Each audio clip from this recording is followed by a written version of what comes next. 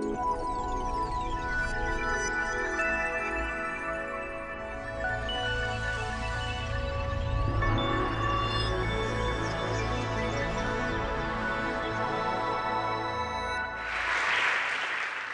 RSA is delighted to be working in association with the Tony Blair Faith Foundation, Oxfam, DFID, WorldVision and Islamic Relief to host this evening's event, the first in a new series of seminars addressing new perspectives on faith and development. As an independent, multidisciplinary organisation, the RSA is uniquely able to bring together people with different backgrounds, expertise and perspectives to explore the biggest challenges facing society today, of which global poverty is surely one of the most pressing. This seminar series offers an opportunity to address and challenge a wide range of issues, from social and economic justice to ethical stewardship of the environment, from citizenship engagement to community building. These issues are of key relevance to the RSA's central mission, determining the role that citizens need to play in closing what we call the social aspiration gap, the gap between the world we aspire to, the society we must create if we are to deliver the common good, and how we actually act and think. By working in association with the partner organisations to host and disseminate these discussions, the RSA aims to translate new ideas and critical debate into practical change, and to inspire audiences from the local to the global to be a force for civic innovation and social progress. Now, it's my great pleasure to introduce our chair for this evening's opening address, Karen Armstrong. Karen Armstrong is one of the world's leading commentators on religious affairs. She spent 7 years as a Roman Catholic nun in the 1960s before leaving her teaching order to read English at Oxford. She's now a best-selling author, broadcaster, and passionate campaigner for religious liberty and interfaith understanding. So without further ado, please join me in welcoming Karen Armstrong.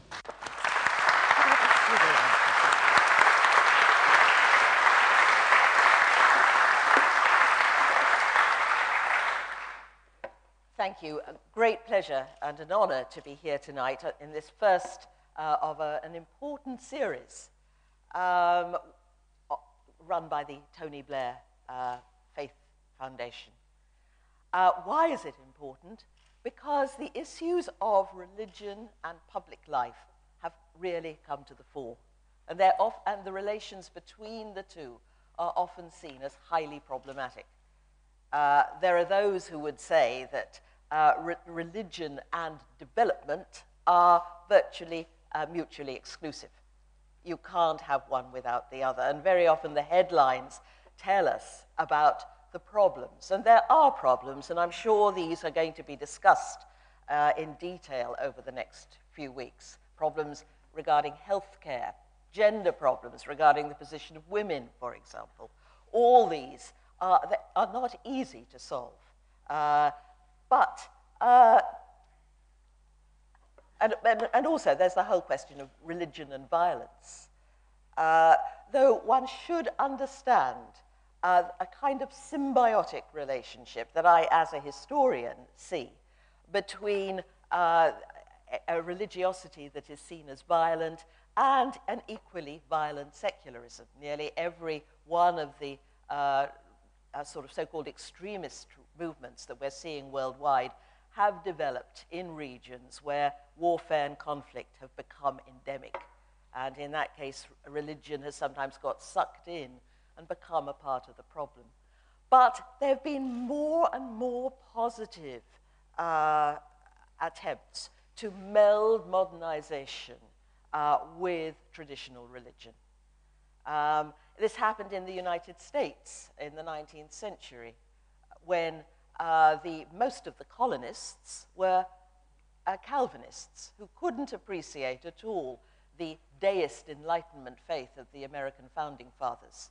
But they developed their own revolutionary Calvinism that enabled them to fight alongside. And the great prophets of the Second Great Awakening at the beginning of the 19th century, weird and wonderful men with flowing beards looking like John the Baptist, would also quote Tom Paine, and were introducing the people to the democratic ideal by pointing to the Gospels in a far more radical way, in some respects, than the founding fathers were ready for. And if you look at the Muslim world, I think particularly of the great Grand Mufti of Egypt, Muhammad Abduh, at the beginning of the 20th century, who believed very passionately that most of the Egyptian people had no no familiarity at all with the modern Western ideas or the modern secularist institutions. So he said, root them in Islamic law with which they're familiar, in such questions as shura, consultation, ijma, consensus, so that these Islamic principles will act as a kind of bridge between old and new, and bring people to modernity in a package or in a capsule, if you like, in which they feel comfortable, melding the two worlds. And there have been many other such attempts. The British occupying forces were not very keen on this idea of Abdu, and it was dropped. But also Hassan al-Banna, founder of the Muslim Brotherhood, also translated the social message of the Quran into a modern idiom, founding factories and clinics run on Islamic principles, but also introducing the people to modern trade union laws, insurance, decent holidays. Again, melding the two worlds. This is what we need today, not so that religion and politics, so often kept in watertight compartments, can feed and help one another. And it's not an easy task. I'm sure you've already realized that, Mr. Blair. It's not an easy task. And the religions, too, need to be proactive in order to counter some of the negative press, using the immense resources and number of people who are longing for change and development, indeed. My Charter for Compassion is just such an attempt, an interfaith, a global effort, endeavor, involving all ranks of society, to bring the golden rule back to the core of religion and morality, from which they've rather been ousted by secondary considerations.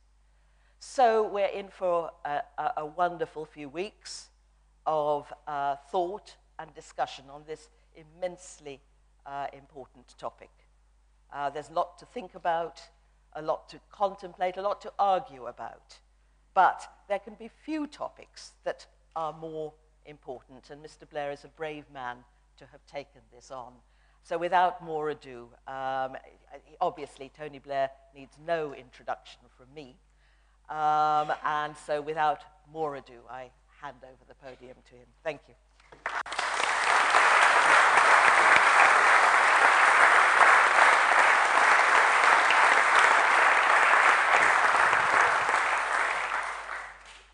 Hello, everyone. Thank you very much indeed for having me along to the RSA. It's a particular pleasure to be here, obviously, because of Matthew Taylor's connection, who was, I think it's described as my policy guru for a time. It was basically all his fault. I'd just like you to know that. Actually, he did a brilliant job, in fact, for me, and any of the fault was certainly on my side. But it's wonderful to see what he's doing with this organization now, and it's a real pleasure to be with him, and with Karen Armstrong, who I have met now for the first time, but actually whose books I have read over a long period of time. And as I said to her, I think that her work is amongst some of the most important being done in the world today, and it's a real privilege, actually, to be with you. And also to say thank you to all the co-sponsors of the series of lectures, WorldVision, Islamic Relief, Oxfam, and of course the Department for International Development, DFID. DFID, when I was Prime Minister, I remember DFID has a spirit all of its own. Those of you anyone who's from DFID will recognize this. I remember a few years ago when I was Prime Minister visiting a country, and DFID was very prominent there. And I needed some advice on something. I turned to a guy in the room and I said, "Are you with the government?" He said, "No, I'm with DFID." And I said to him, I thought that was the same thing. He said, "Well, up to a point," he said. They had that very independent spirit, but actually the creation of DFID was an important moment for the government that I led and for the country. It's given Britain reach and influence. It's helped shape the global debate on development. And most of all, it has driven change, saved lives, changed lives in a way recognized across Africa and in many other parts of the world. We then, in part, used that strong voice to help put development on the agenda of the G8 for the Gleneagles Summit in 2005. For the first time at such a summit, the topics were climate change and aid. And for the first time, we established a mechanism, the G8+5, which brought together the main emerging as well as developed nations of the world. Now, there were many intriguing aspects of that summit, not least the cultural shock of Bob Geldof and Bono lecturing world leaders in a language they had not, up to that point, encountered. But one of the most critical aspects, however, was the role played by people of faith. To place aid on the G8 agenda was not easy. I can tell you there was significant resistance to it.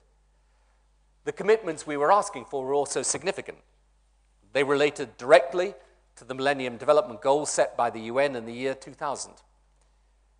But it was one thing to proclaim such goals, it was another thing entirely to follow them up with precise policy commitments. Now, not all of those commitments, as we know, have been honored, but there's no doubting the immense contribution that the increases in aid, the debt relief, and other policies made. There is also no doubt about the contribution the faith communities made to securing those commitments.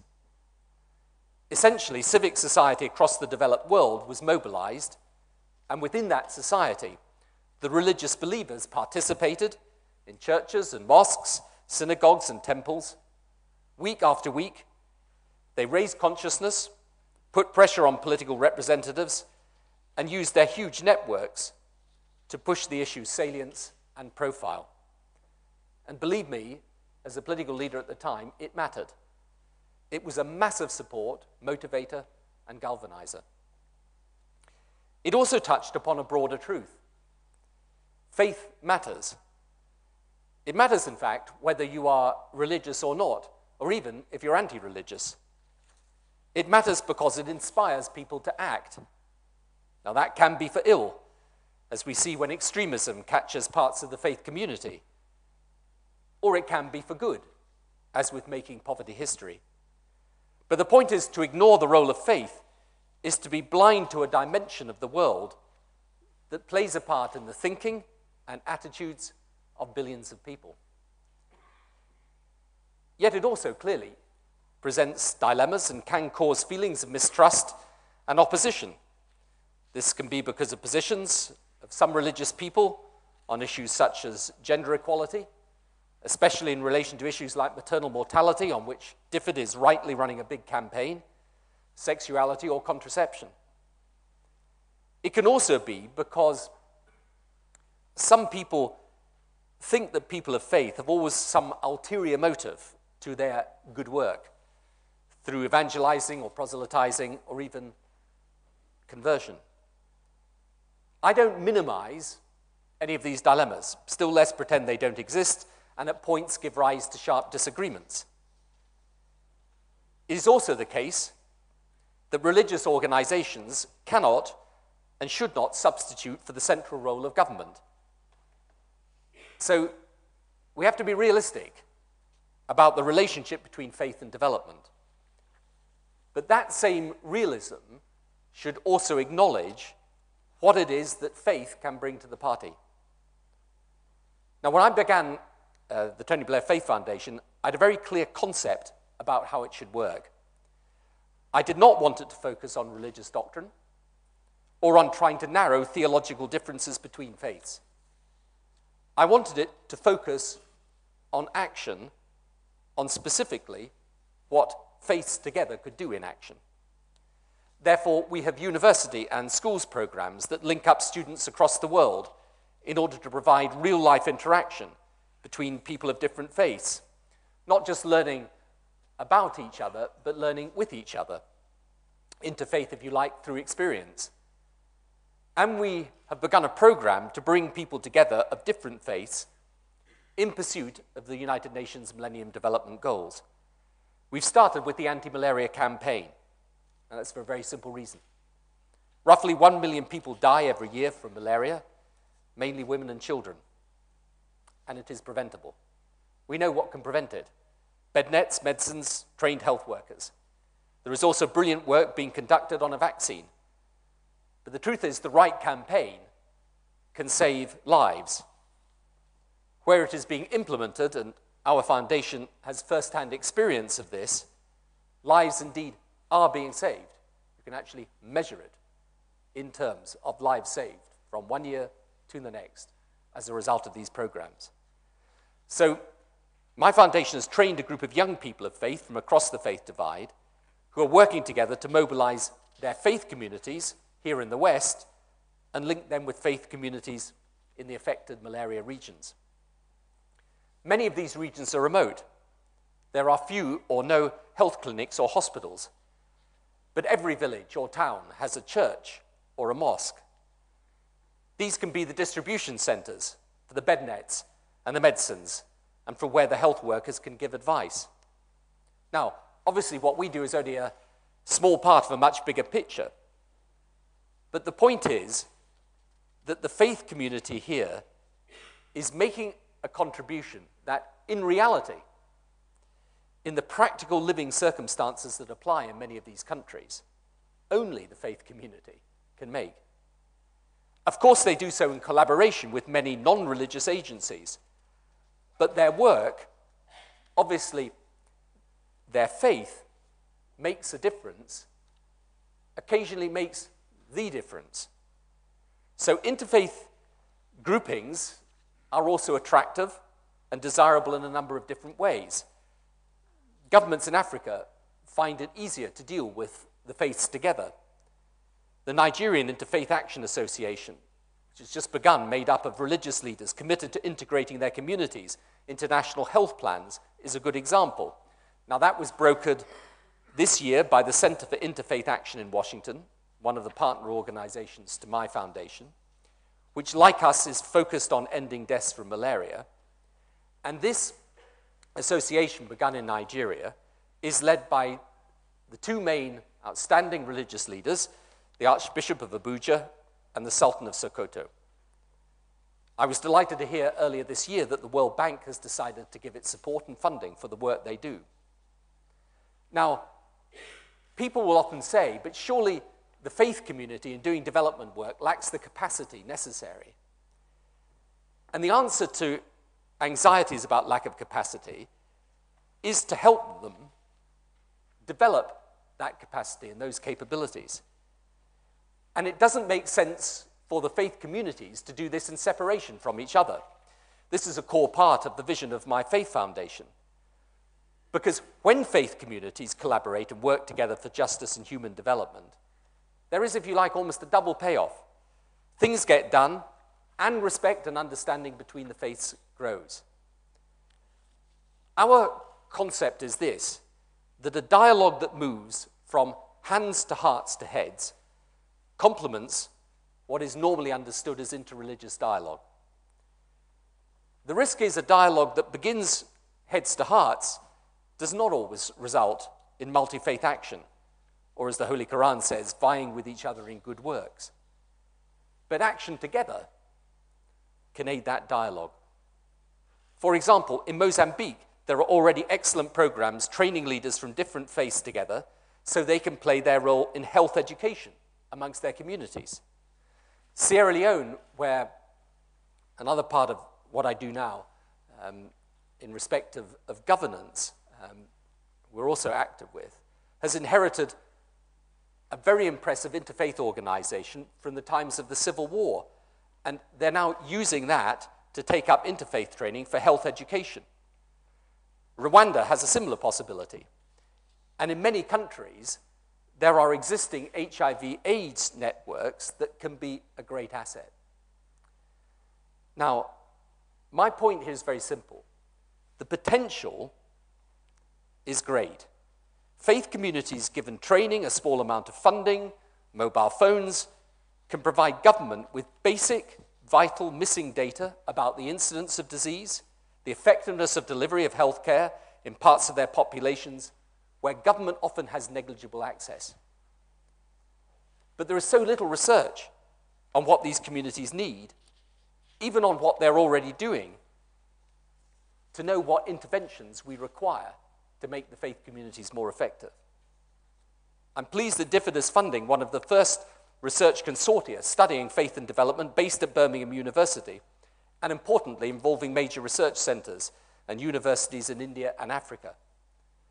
The South African-based RAP research network that has produced some outstanding country profiles in a series of mapping papers on the health work of faith communities is another example. But we need to do much more. Religious leaders are also given a high level of trust, something that we as politicians know all about. Faith communities actually retain an immensely high level of social capital. A local Sufi zawiya is not just a prayer center, but a job center. You sing and pray. You make the right contacts and meet the right people. The Mouridiyya network spread from a small town in Senegal in the 1920s, and today are there in Montreal, Paris, New York. World Jewish Relief, Islamic Relief, and Christian Aid recently got together and have highlighted the work that they are doing together. And their conclusions are contained in a valuable report from the Wolf Institute of Abrahamic Faiths called Keeping Faith in Development. And one insight of this report is the importance of small symbolic acts. The personal donation from the local bishop of Juba to Islamic Relief, who are working in the predominantly Christian southern Sudan. The £200,000 collected by World Jewish Relief after the 2005 Pakistan earthquake and given to an Islamic organization to help the victims. I would add to these the funds given by Islamic Relief to CAFOD for projects in El Salvador. Such gestures as this build up trust and understanding, both at the grassroots and internationally. But they're also, I think, the harbinger of a new type and level of commitment by people of faith working together for development. So my point is that in this way, faith can benefit action for development, but action on development can also benefit faith. It is true that the faith community has issues it must confront and overcome. It is true also that in recent years, most mainstream religious faiths have been prey to the influence of extremist groups who see faith as a badge of identity in opposition to those of a different faith. Even a short stay in Israel and Palestine, where I spend a lot of my time, would show you that all too graphically. But this, in a sense, is the dark side of strong belief. People who hold deep convictions about life and life purpose necessarily can be prone to holding those views to excess or to the point of prejudice. That danger is inherent in faith.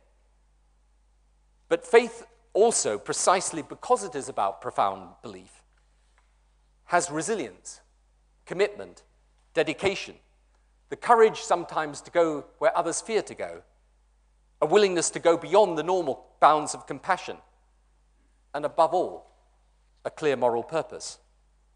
So yes, some of the worst actions of recent times have been committed by people of faith, but also some of the best. Provided each side in faith and development approaches the other with a little humility, there is a lot that the faith community and those who work in development can learn from and with each other. For those who promote development, they can achieve greater depth and penetration of policy and action. They can gain from the networks and the reach of the faith communities. But for those of faith, they can do, as they see it, God's work more effectively.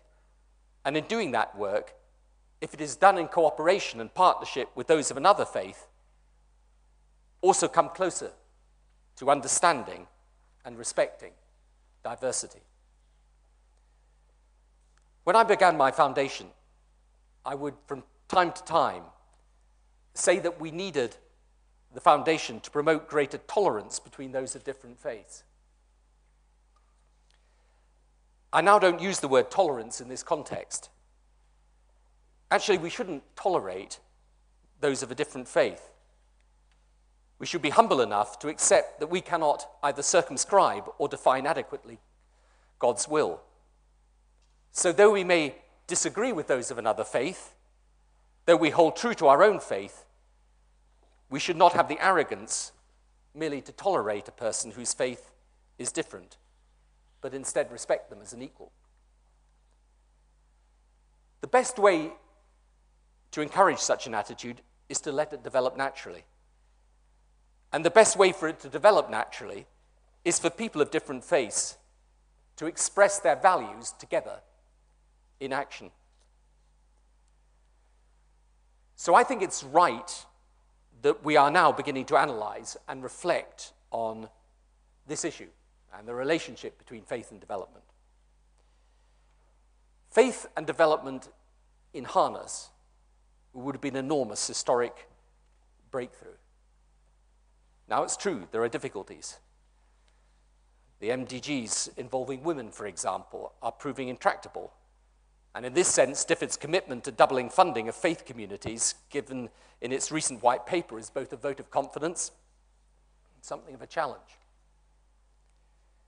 But there is a need for an informed public debate about how an understanding of development efforts can be better informed about the role of faith.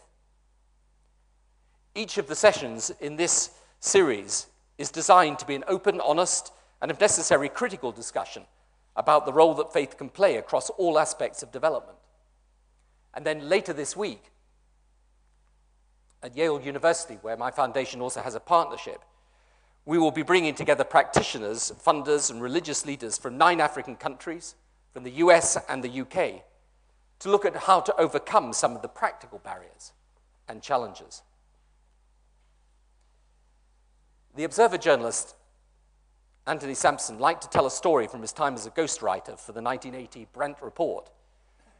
The report, you will remember, was the product of an international commission containing leading development experts as well as politicians. And it was seen at the time as a major contribution to the analysis of the problems of international development. After it was done and dusted, Sampson asked Willy Brandt about how he felt about the report. Too many economists, not enough anthropologists, was Willy's somewhat cryptic reply. He meant, of course, that the report had not paid enough attention to the importance of culture and religion in determining outcomes in development. Now, Willy Brandt, whatever his faults and his virtues were certainly huge, but excessive religiosity was not exactly one of his characteristics. But he saw that the developing world was steeped in religious ideas and practice, and that we neglect them at the cost of effective development. At the time, of course, the secular world of econometrics and development experts, on the whole, simply didn't get that part of the equation. Now, when we then came to publish the Africa Commission in the run-up to Glen Eagles, we tried quite deliberately to rectify this by inserting a chapter into it specifically on these issues. And the remarkable thing is that when we came to analyze religious practice and belief in many African societies, we found that those had increased with urbanization and the decline of so-called traditional society, quite unlike the trajectory in Europe. The chapter is called Through African Eyes, and I commend it to you because we really do need the ability to see development through African eyes as well as our own. And the truth is that those eyes are to a large extent, a significant extent, governed by the world of faith. As I always say, the chief characteristic of today's world is its interdependence. Nothing from the financial crisis to climate change can be achieved except by nations acting in unison. Such global action, based on global alliance, is impossible when you think about it without some sort of shared global values. Climate change, in particular, will require action that is effective, but there is no chance of that happening unless the action is also equitable as between developed and developing world. Indeed, I would argue that the major unifying value needed for global alliances is a sense of justice, and justice universally accepted, applied, and decreed. Now, such a view is, of course, not confined to people of faith, but the concept of justice is nonetheless possibly the single biggest point of unity of all the major faiths. Religions, after all, were the world's original globalizers. Their influence is not diminished and may even be growing. So, in conclusion, this is a debate that is vital. If it's approached in the right way and with the right spirit of cooperation and understanding, and the willingness to confront some of the really difficult and challenging issues that surround the world of faith and its relationship to development, then it can, over time, be a debate that is transformative.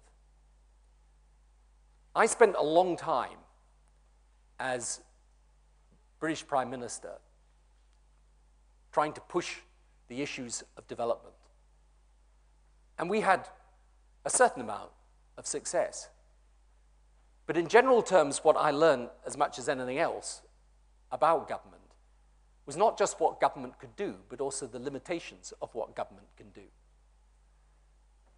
And in particular, increasingly, I saw the role of civic society and the actors in civic society as essential to achieving any of the aims that we wanted to achieve. The faith community is such a major part of civic society that its impact, for good or bad, is of extraordinary significance and importance. I think there is a willingness within the faith community to reach out, not just to help in the process of development, but also to be educated about what that process of development requires. If that is true,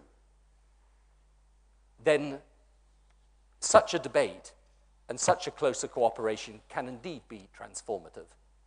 And now is surely the time to start. Thank you.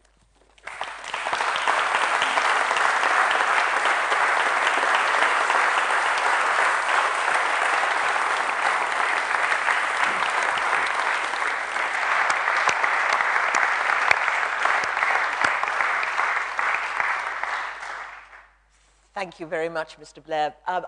In a moment, I'm going to throw the discussion open to the floor.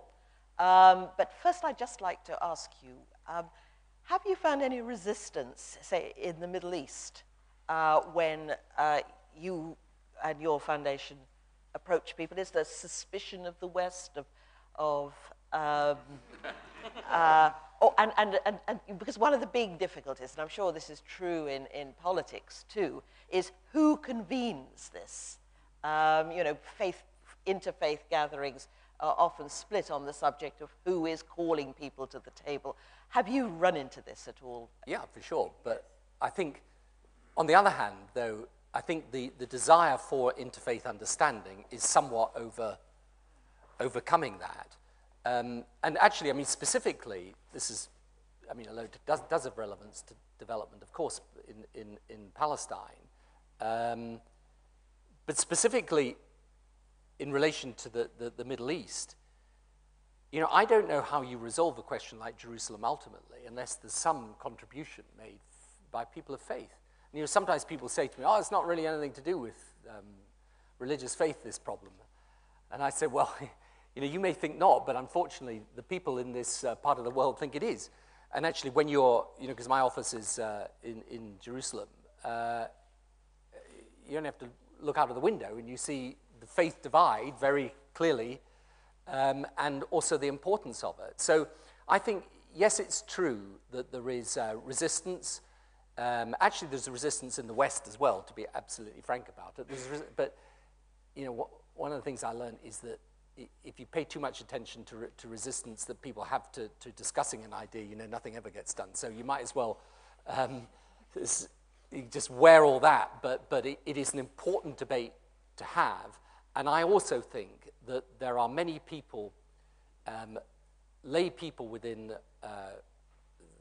religion who, you know, lay people who are themselves religious, who see in development the strongest sense of vocation that they could have in terms of a cause that they should respond to because of their religious beliefs. So in the end, yeah, you get resistance, but actually I think the good news is there is a lot more on the other side now of the pressure. I love the stress on action rather than belief. I think there's far too much emphasis on beliefs and opinions, and I think if people work together, these things, you learn understanding and appreciation. Have you, you've spoken of the three Abrahamic faiths. Have you made incursions into the Hindu or the Buddhist world? Or? Yes, I mean, we essentially focus on six faiths, so the Abrahamic faiths in Hinduism, Buddhism, Sikhism. Whenever I say this in any gathering, someone always comes up to me from another faith and says, but we had to start somewhere. These are the faiths we started with. But yes, there's a deep commitment in Hinduism, Buddhism, Sikhism, and actually those faiths sometimes are, funnily enough, more willing to reach out across the faith divide than the Abrahamic faiths. But here's the thing that I think is really interesting, that the best interfaith dialogue and understanding comes when people don't feel pressure to engage in a theological debate, but are learning about the other person from a personal point of view. In other words, you know, if you're engaged, and this happens with our, you know, the young people that I was talking about who go out to Africa and then come back to their faith communities and operate in pairs, one of different faiths. The thing is, they work together. So that is their, as it were, that's their kind of day job, right? They work together. So they're not sitting there talking about, well, my gospel says this or my creed says that or whatever. They're working together. So that's the important thing. However, the feedback we've already got is that, of course, at the end of the day, in a relaxed way, they'll talk about their religion. So there's a greater understanding that they have. And the misunderstandings people have about each other's religious faith they are very profound. I mean in the Western world, not in the developing world. I have come across stuff taught in various, you know, educational situations about faith, which is really frightening in terms of what people are being taught. And actually, the best teaching you get is from a direct interaction. So in our schools program, the other day, we linked up a school in Delhi with one in Bolton and one in Palestine, which is quite an interesting cultural mix. And, you know, the interesting thing is the moment the young people get talking about their own faith together, they get a far clearer understanding. And the other thing is that they don't actually then drop their own faith and go off for another. If anything, their own faith becomes strengthened by some sense of where the religiosity of others are.